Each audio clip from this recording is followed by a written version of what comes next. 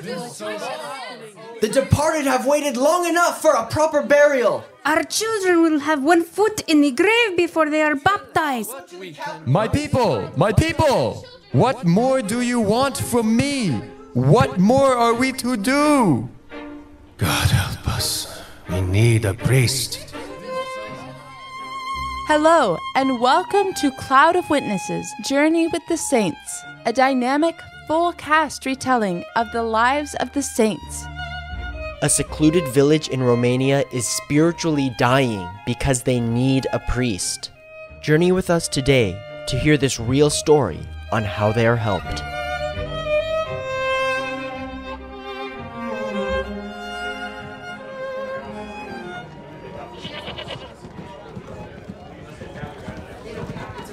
In modern-day Romania, there was a little village in which the townspeople had no local priest to aid in their spiritual growth.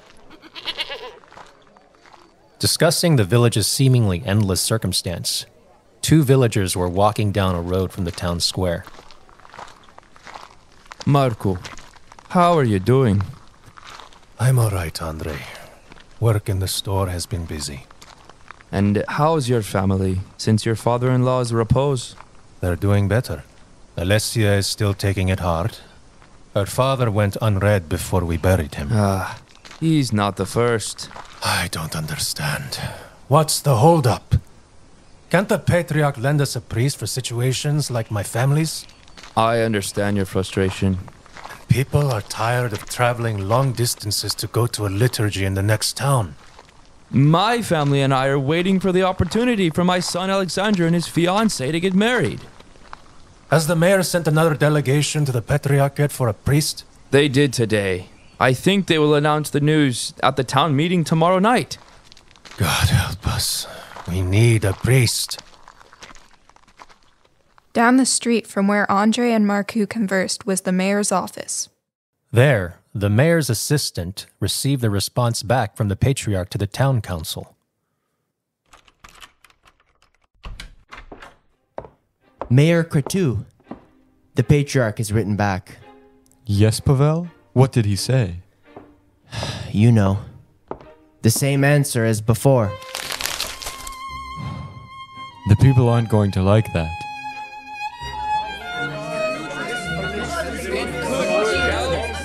The following evening, the mayor told the unfortunate news to the village people at the town meeting. Just one priest. That's all we ask. There has to be an extra priest somewhere. Friends! I know your anger and your disappointment, but we have to be patient. The departed have waited long enough for a proper burial. Our children will have one foot in the grave before they are baptized. My people, what more do you want from me? What more are we to do? Pray? It seems like it's the only thing we can do at this point.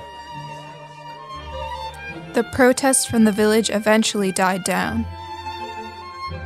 After the village meeting, we find Andre and Marcu walking together to their homes. A miracle, Marcu! A miracle is what we need to get a priest. Seems so. Maybe heaven can let us borrow a saint to be our priest. At this point, I'd be happy if even angels could help us.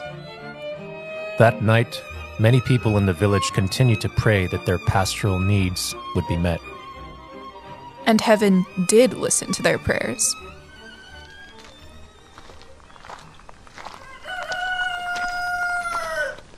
The next day, Andre went to work with his son Alexandru. They worked as carpenters, and they had an appointment on the other side of the village.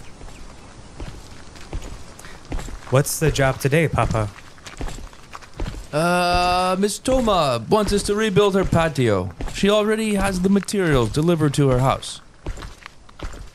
Isn't her house across the street from our unused church? Yeah, it is.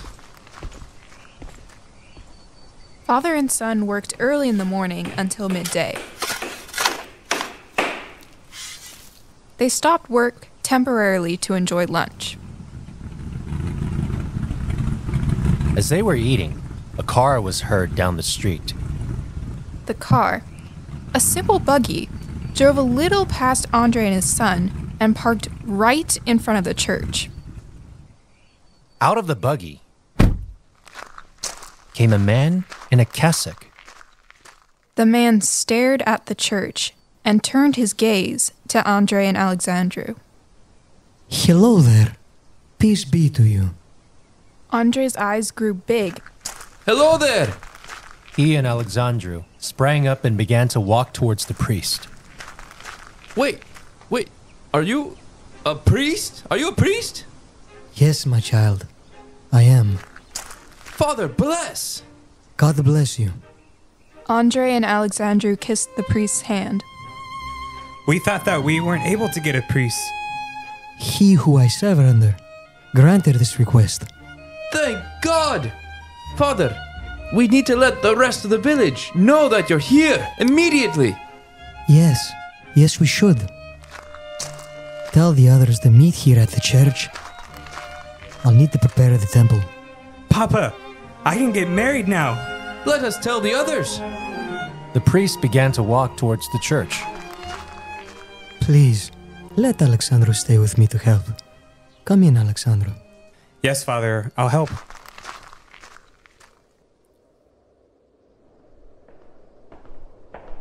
My son, we have much work to do. Where do we begin, Father? We can start with your wedding. Yes, Father. Thank you. The newly arrived priest was introduced to the rest of the village. The people were overfilled with joy at the priest's arrival. The new priest wasted no time in serving the people. That weekend, he married Alexandru and his fiancée Maria.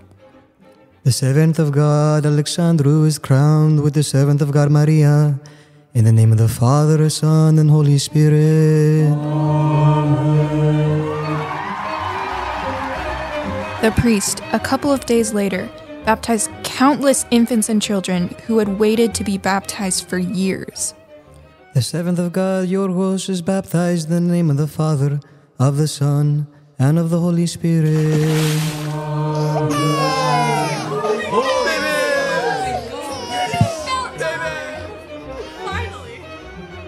The liturgy was served daily in the village, each followed by a Vesper service in the evening.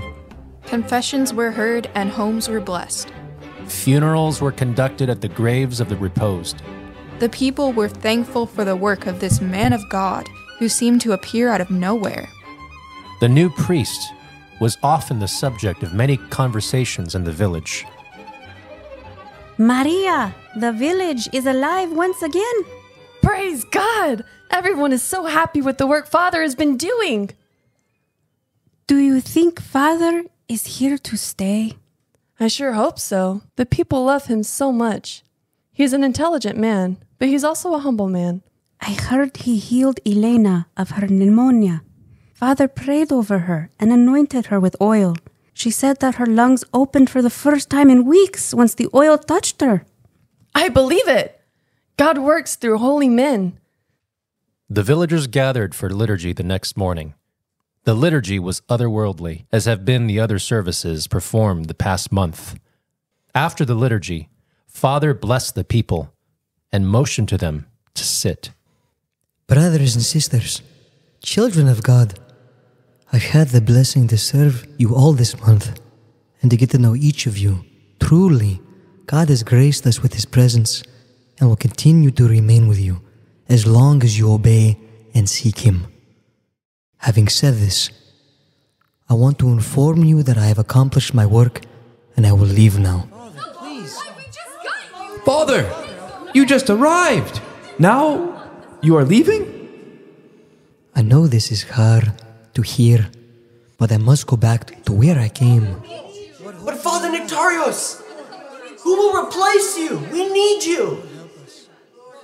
The villagers pleaded with their newfound priest, but they realized he was serious and urgent to go. So instead of asking him to stay, they thanked him. Thank you, Father, for serving us and for an example of a loving shepherd. Glory to God for all things. I've been blessed to serve you.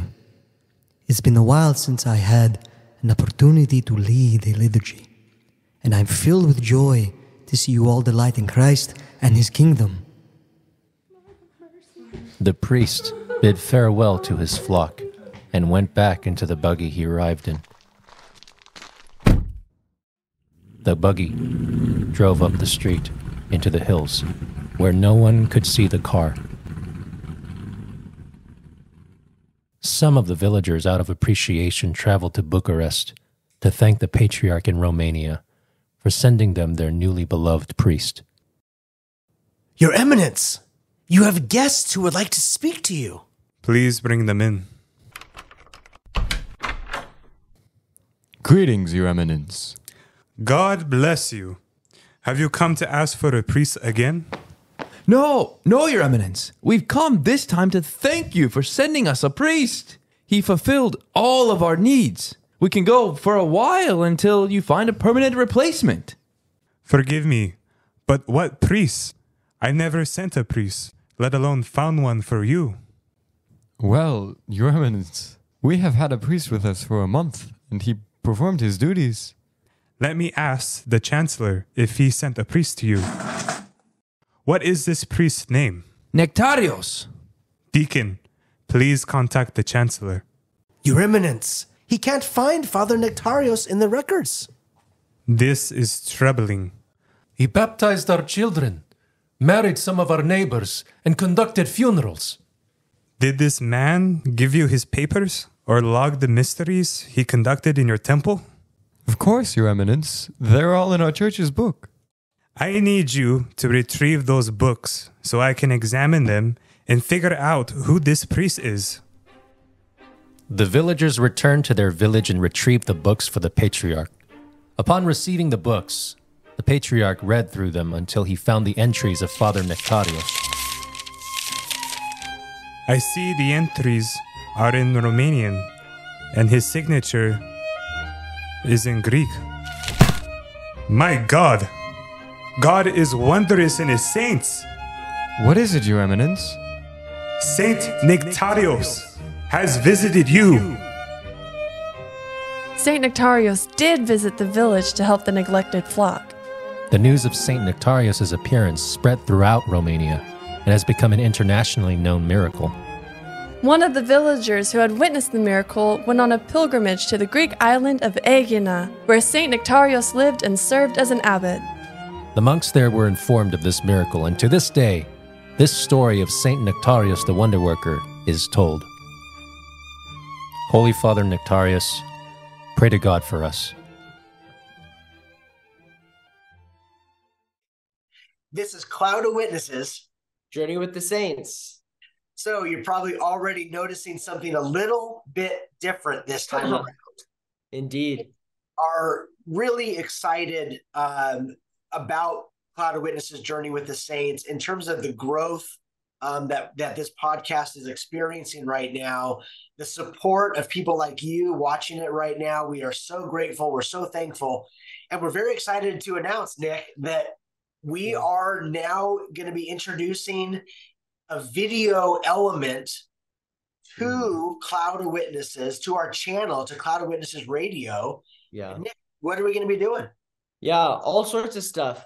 We're going to have discussions with our voice actors on the episodes that we do on the Lives of the Saints.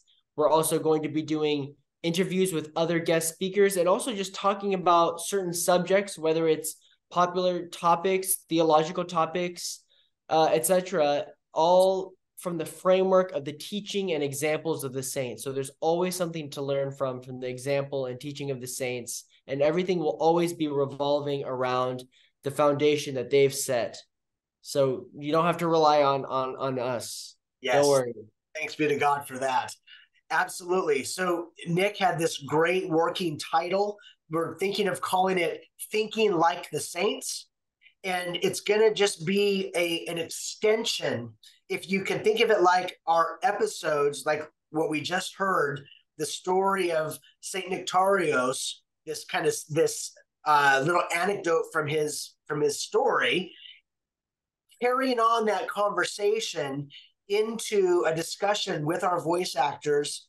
What was it like to act out this role, right? To kind of jump into those shoes for a little while, to be in those moments and to get their insights and their thoughts. And excitingly, you guys, we're Lord willing going to be releasing these just a couple days after the release of the main episode. Yeah, that's the plan. That's the hope and the plan. But Exactly. no, thank you everyone for the continued support, and we pray that all of our content, everything we make, continues to edify everyone who listens. So thank you. 100%. And look forward to the discussion that we have recorded on St. Nektarios on this episode that we did. So We're not going to talk much about this episode that you just heard this time, but look forward to our next episode on the discussion with the voice actors on it. Absolutely. I'll say, Nick, I think it'll be interesting, Lord willing. It was a very interesting recording session for St. Nektarios. Hopefully you don't notice anything different. But let's just say that it was a challenge in the early stages of this episode, recording it. And some of that, I think it was Dominique, Nick, one of our voice actresses she said it's so fitting, like the life of St. Nektarios, who suffered so much and had to overcome so much in his life of faith. So too, obviously on a much smaller scale, we had to kind of really work through to get to the point of the episode that you just heard. And so we really do want to just remind you that none of this is possible without the grace of God, without the prayers and intercessions of the saints like St. Nektarios, making this possible. Because this one, you guys, it almost didn't happen. Yeah, indeed. So we're very excited to bring that to you. We hope that you guys are also excited. Please let us know your thoughts. Nick, where can people find us all over the internets? Yeah, by God's grace, really, if you look up Cloud of Witnesses Radio or Cloud of Witnesses Journey with the Saints, you can find us on basically any platform. By God's grace, we are on it. So yeah, absolutely. We appreciate you being here to the end, and we look forward to seeing you in the comments and look forward to this next upcoming episode, you guys. A couple days away, the conversations, thinking like the saints, discussions with our voice actors and other elements. We hope to see you there. God bless. I'm John, and I was the narrator and Marco. I'm Hannah, and I played Maria and narrator 3.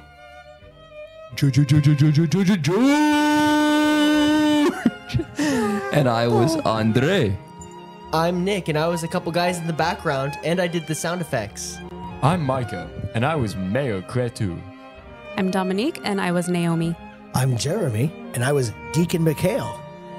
I'm Chloe, and I was narrator 1. I'm Dominic, and I was the patriarch and Alexandru. I'm Simeon, and I was villager 1 and St. Nektarios. God bless you.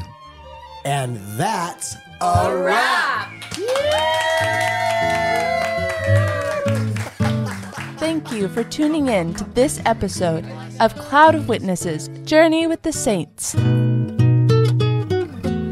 We hope it proved to be exciting and inspiring for all of our listeners. May God, through the prayers of His most pure Mother and all the saints, guide us all to the heavenly homeland. We hope to see you next time here on Cloud of Witnesses, Journey with the Saints.